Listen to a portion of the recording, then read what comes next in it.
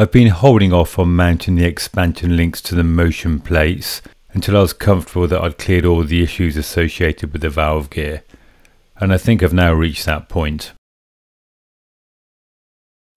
Flushed with the relative success of filing the radius rods, I decided to mark out and drill the holes for the expansion link bearings the good old-fashioned way. What you can't see in the video is that I'm wearing one of those magnifying headsets to enable me to accurately line up the centre punch against the marked lines.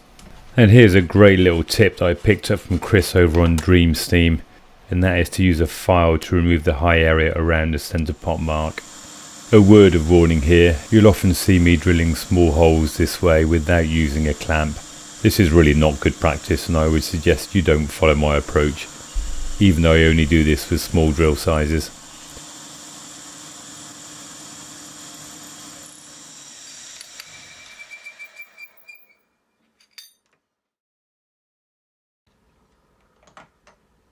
Next job is to drill and tap two 8-bay holes in the base of each bearing. Because I'm working with such small parts, I used a disc attachment on the wiggler to find the left and rear faces.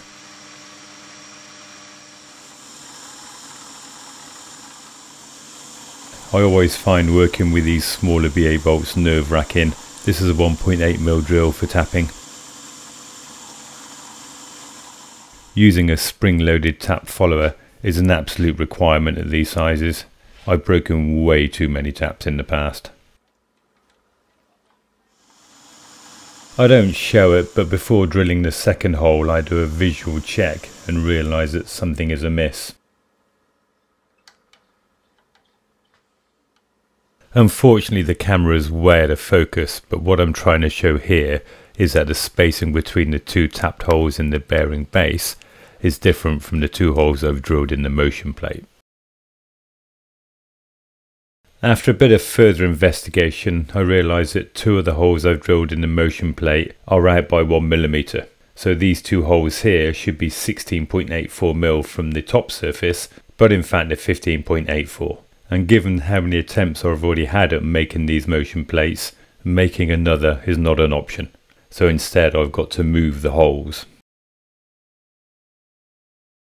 At 2.2mm diameter, the holes are very slightly under 6BA tapping size, so I just run a tap straight through and fit a bolt in each hole. I then apply some flux and a small blob of solder against each of the bolts and apply some heat to solder the bolts into place.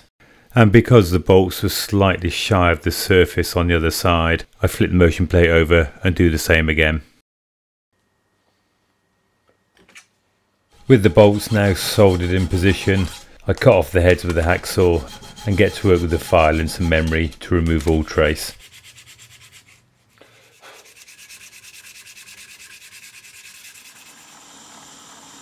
I then remark the holes, correctly this time, centre punch and drill through. Job's a good one.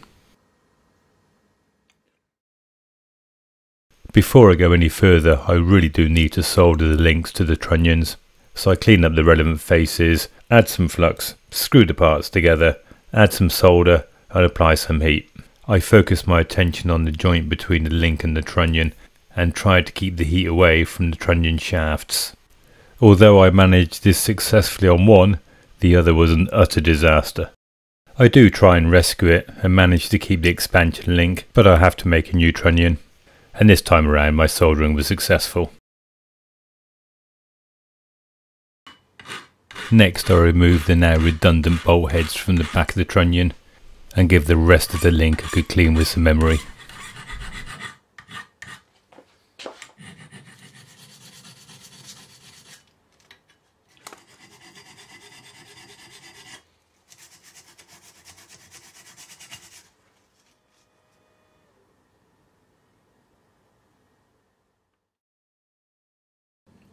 One final job before assembly, and that is to make these little pads that the bearings sit against. They're a simple exercise with a hacksaw, files and a drill.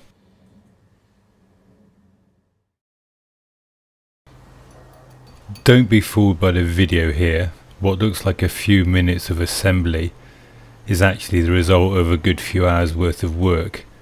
making minor adjustments and trimming these parts so that they fit together correctly without binding.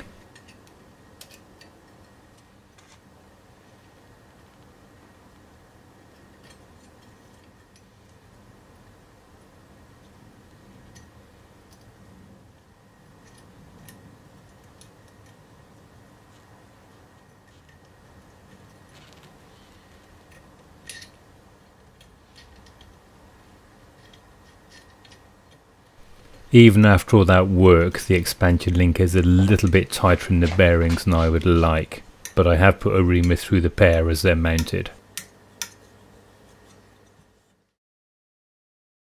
I'm still not ready to solder the motion plate parts together. Although it's all looking good, I do want to see the valve gear working before I make that commitment.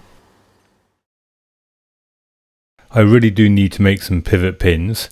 But not only has Don not given any details in his design, but I have a real challenge with holding small parts in my lathe. To deal with the former, I can figure something out, and to deal with the latter, I'm awaiting delivery of a new collet. So until that arrives, I need to crack on with something else. Thanks for watching.